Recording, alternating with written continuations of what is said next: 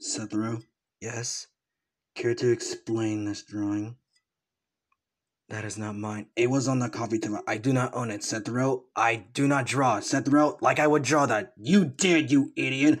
You signed it with your possible signature that no one else can do, that only you can. Oh, I've forgotten that. Sethro, why did you draw a two-legged dog similar to the show that I'm familiar with? That's my Bluey OC. Your what? Her name is Bella. She is my Bluey OC creation. The fuck is a Bluey OC? A Bluey OC is created by the people who love the show, that they make their own versions of themselves as one of the breeds, or just make a very colorful character with a mental or a physical health condition. So you act like a female dog in the Bluey community and make fanfics with the dog you created.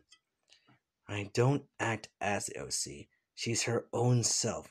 And what you said that is called fanfic is not what it is.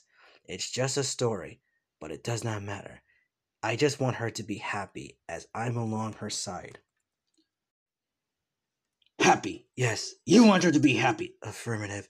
For some emo who doesn't care about anyone's feelings, you care for a made character.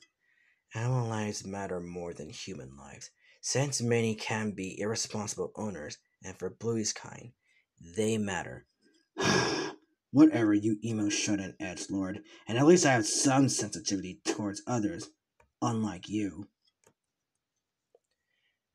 You are just like me, but rude with your own words, but not as rude as Ryan.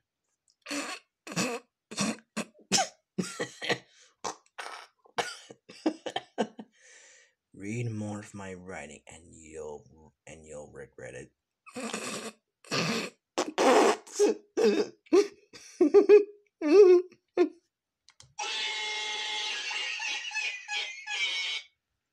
Virgin.